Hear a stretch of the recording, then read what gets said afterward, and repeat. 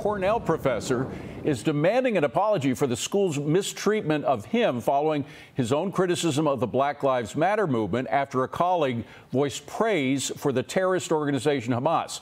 Cornell law professor William Jacobson joins me now to share his story.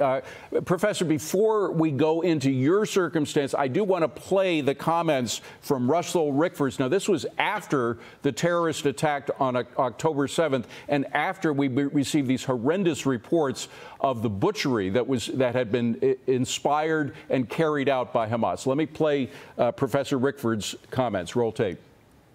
Where is Hamas? Hamas has shifted the balance of power. Hamas has punctured the illusion of invincibility. That's what they've done. It was exhilarating. It was exhilarating. It was energizing.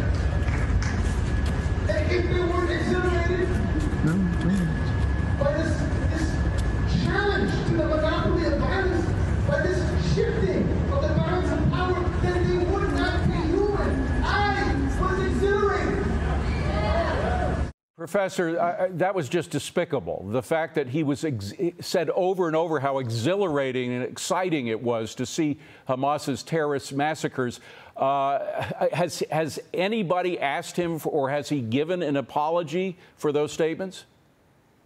No, in fact, according to the Cornell Sun student newspaper, he's completely defending himself and he's standing by those comments. And the university was very slow to react to this. They initially offered a very tepid response. Only after mounting pressure and media attention did they even mention him by name. And that stands in contrast to how they've treated other people, including me, in the past. Well, let's talk about that. What did they say to you after you had criticism for Black Lives Matter?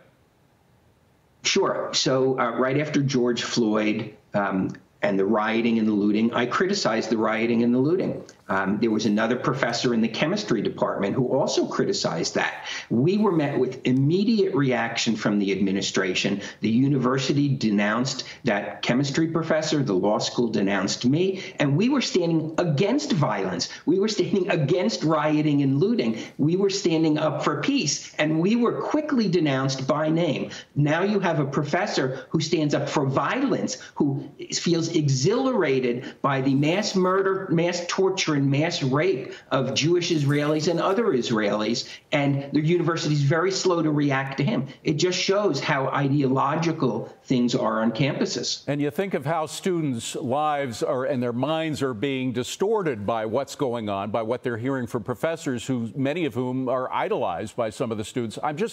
Do you think, and we have to keep this short, do you think that the university can reform itself, or do they need the pressure of donors and alumni? They need the pressure dramatically. I don't think they're capable of reforming themselves. I'm not even sure if the universities are capable of reforming with that outside pressure, because this ideology is so deeply embedded. And luckily, we have a videotape of this professor saying these horrible things, and he's not, not apologizing for them. I'm just wondering how many other professors are saying these things in private or perhaps in front of his classes.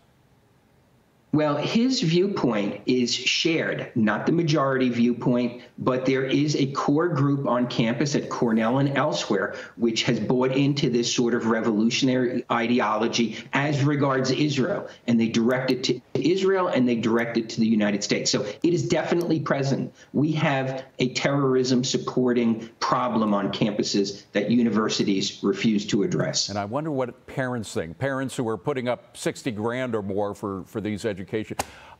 Thank you, Professor. Best of luck to you and what you're doing to try to set the record straight. Appreciate it.